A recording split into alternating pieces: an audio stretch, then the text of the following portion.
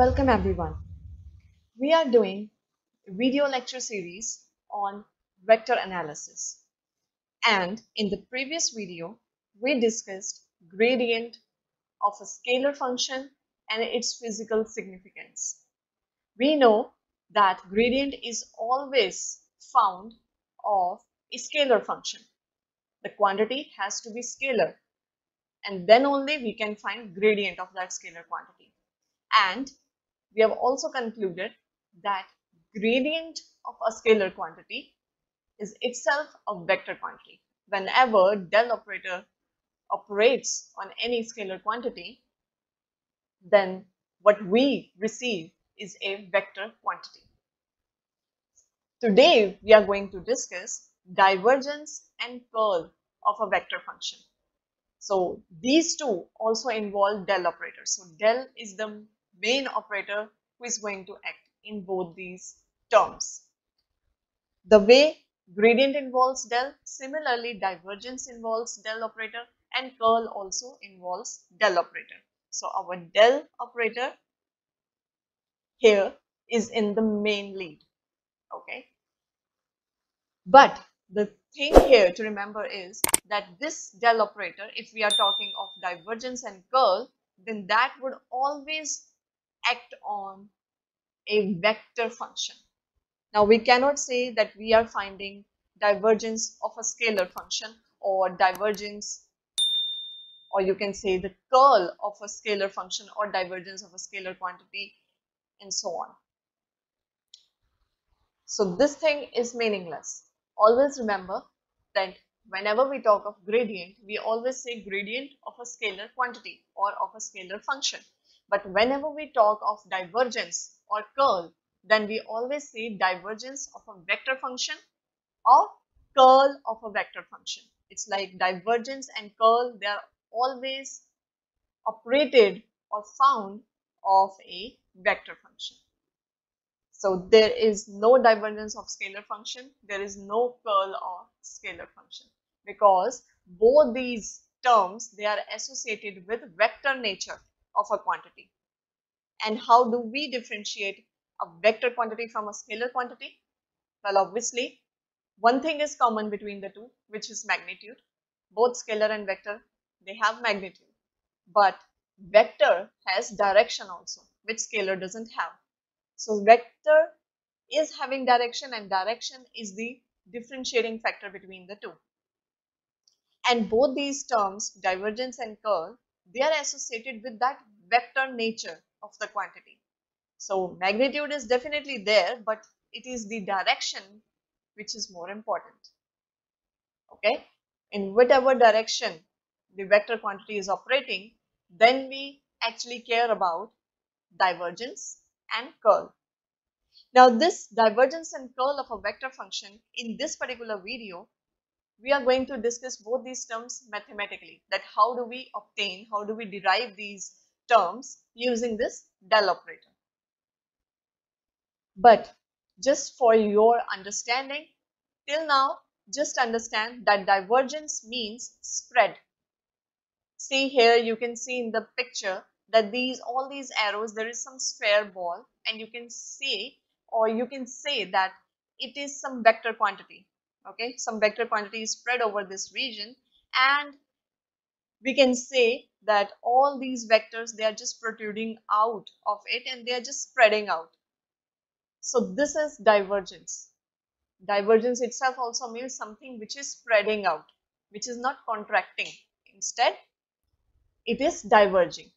Similarly, curl is also associated with vector nature. As you can see here, all these vectors, they are just revolving, they're just rotating in some direction. And the direction also, you can guess, it is anti-clockwise direction. But there is some rotation of vectors. So definitely direction is also there, that they are rotating in anti-clockwise direction.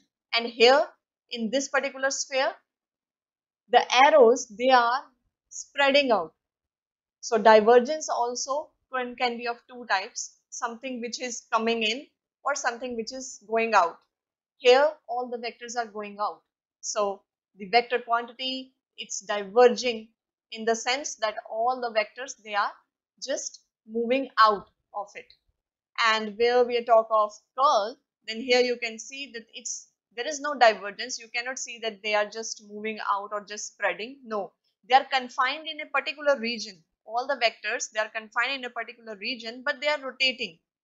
They are curling in anti-clockwise direction. Okay, so this is curl.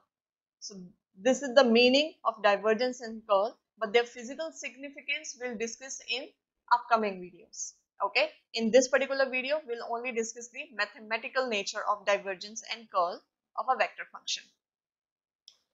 As far as divergence is concerned, we say there is spreading of vectors. Vectors just spread out or inward. It could be that some vectors, they are just coming from different direction and they are concentrating to a particular point, or it can happen that from a particular point, vectors, they are just originating and they are just spreading out, which we often take to be the actual meaning of divergence.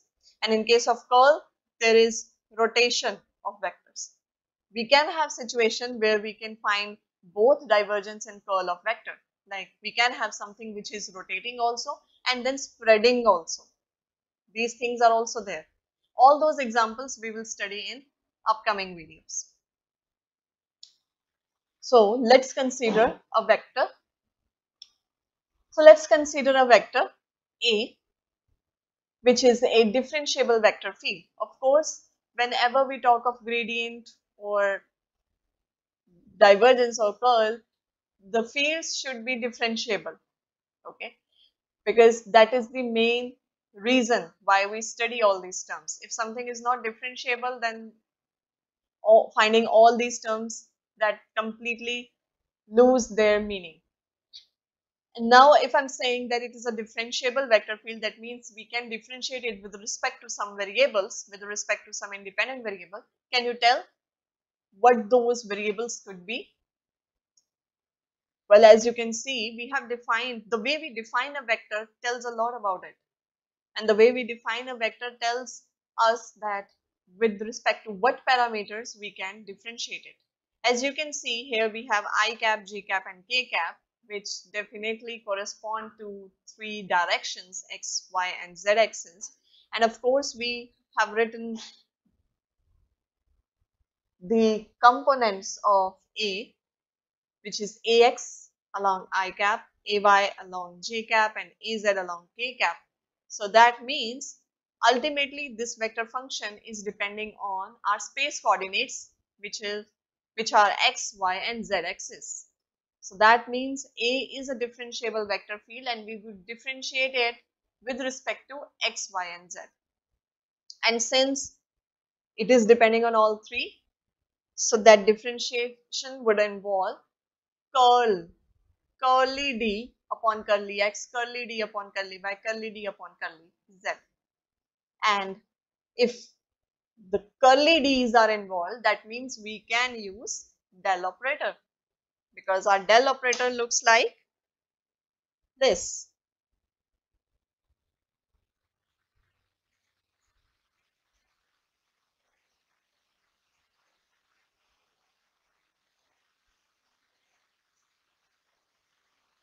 Because most of the times our studies, our measurements are concerned with positions, concerned with space coordinates.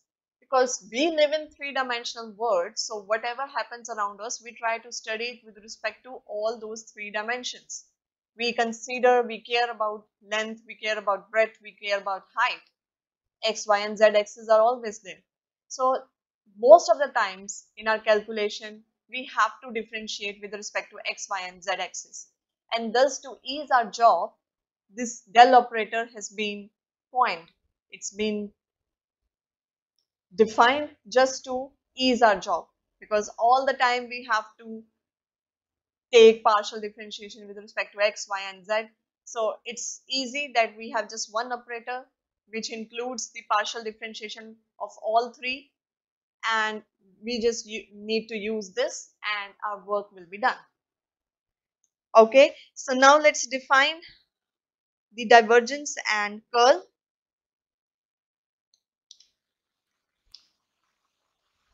Divergence of A can be defined as, we also write it as div A, but the real symbol is del dot A.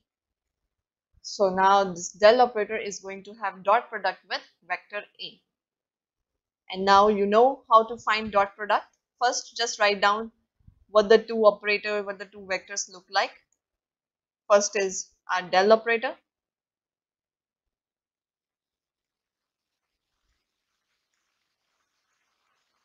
And it is having dot product with our vector A, which is given by ax I cap plus ay j cap plus az k cap.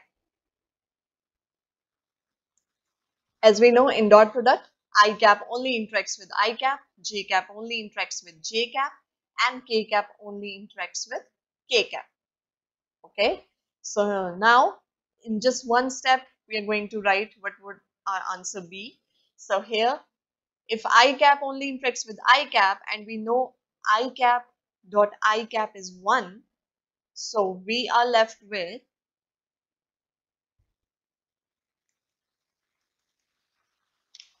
you can see I dot I cap will give us 1, j dot j cap and k dot k cap will also give us 1. So we would be left with this curly by curly x, and this A would sit here. Because ultimately, I have told it before that this del operator is, in itself it is incomplete, because okay, it is showing us I cap, j cap and k cap the directions, but this curly by curly x has a meaning, that partial differentiation of something with respect to x, but that something is always missing. So that's why alone del operator has no meaning, but once you attach any function, then its meaning comes into action. So if it's a scalar quantity, then also it fits here. If it's a vector quantity, then also the components of that quantity will fit. In case of scalar quantities, as we talked before, phi, scalar quantity is itself has just magnitude. So we never say that phi x, phi y, phi z. We simply use phi.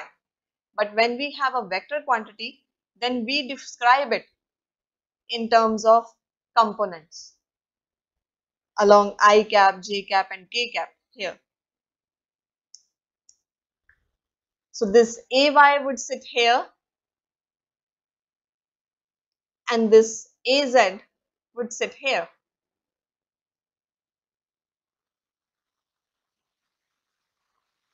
And that's why we get curly ax by curly x plus curly ay by curly y plus curly az by curly z. So this is the thing that we obtain. And can you tell what kind of quantity is this? Is this a scalar quantity or a vector quantity? Well, this is a scalar quantity because we don't have I cap, j cap or k cap in the answer.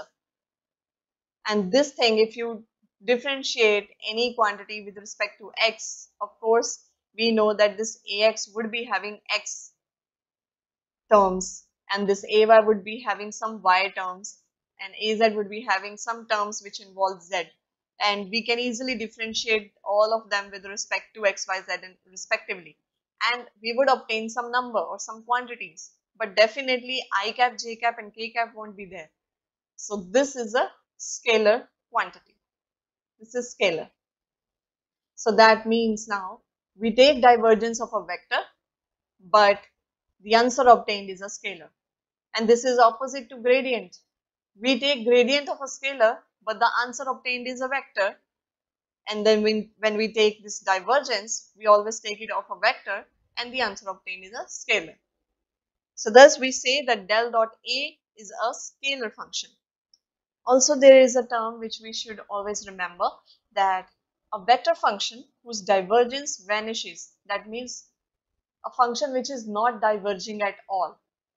And here vanishes means that if mathematically you solve and this del dot A, it comes out to be 0, in that case, this A would be called, this A vector function would be called solenoidal vector function. So this is a term that we should remember.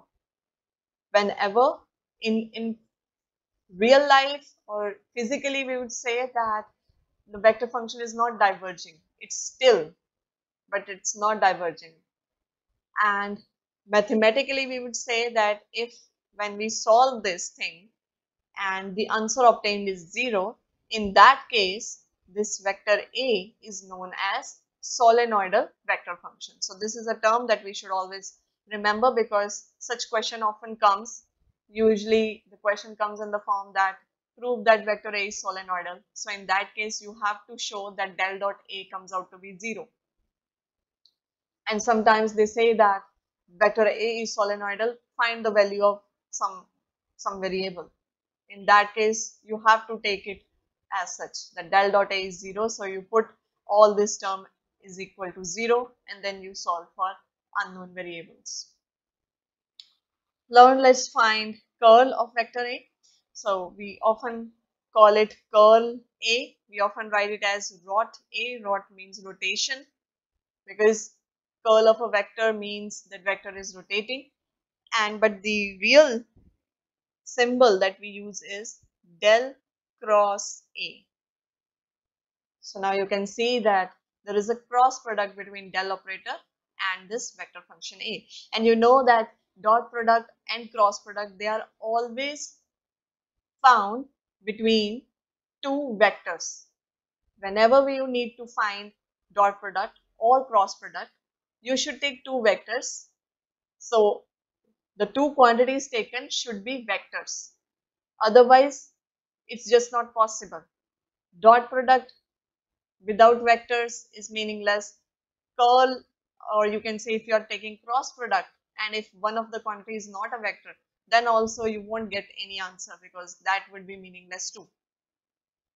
That's the reason that we say that divergence and curl, whenever we find, it is always of a vector quantity. Okay, so this is the reason why we say that the divergence and curl is always of a vector quantity, because divergence involves dot product and curl involves cross product, and dot product is always between two vectors, and same for the cross product, that is also always between two vectors.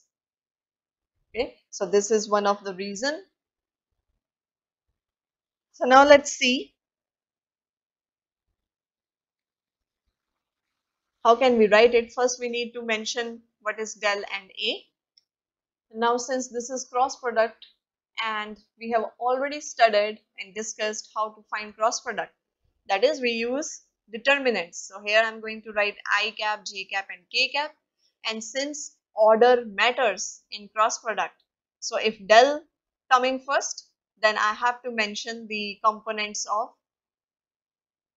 del operator first, and A is coming, vector A is coming afterward. So then in the second line I would represent the components of vector A. So del is coming first, so here I'm going to write curly by curly x, which is the component for x-axis, then curly by curly y and curly by curly z. And for vector A, I can write ax, ay and az. And now you should remember, how do we do this? How do we solve it? First we take I cap and then there is cross product between these two.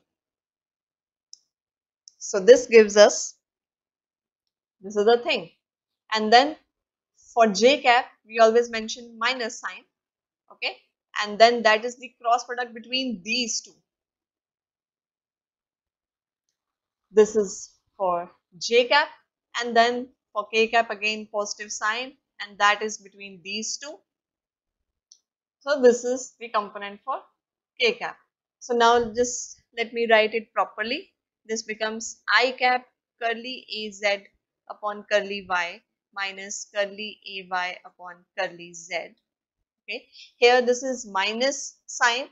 Either you can write minus j cap, or if you want to write plus j cap, then we have to consider this first.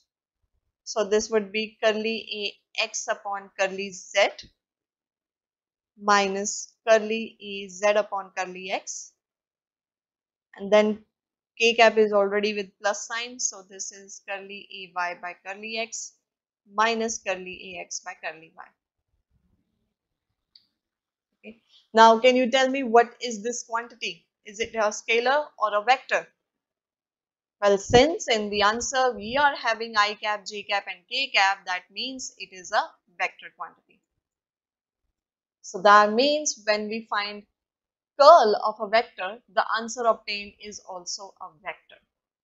Okay, so today we have discussed mathematically both divergence and curl of a vector function. So let's just summarize all the three terms: gradient, divergence and curl. Alright, so this is a table. We have gradient, divergence and curl, the three terms, and here we are going to discuss what is the quantity used to find these three, what is the symbol, and what is the result obtained. So first let's talk about gradient. So gradient is always formed, that is always found of a scalar. Gradient is always of a scalar. Divergence is always of a vector function. And curl also always of a vector function. Now what is the symbol? The symbol would be del phi. Phi, I'm using the common notation that most of the time we denote a scalar function, a scalar quantity by phi. Okay, so the same I'm using here. And the reason why we can find gradient of a scalar is that here there is no dot product or cross product involved between the two. Because we know that dot product and cross product, they both involve two vectors. But here one is vector, another one is scalar.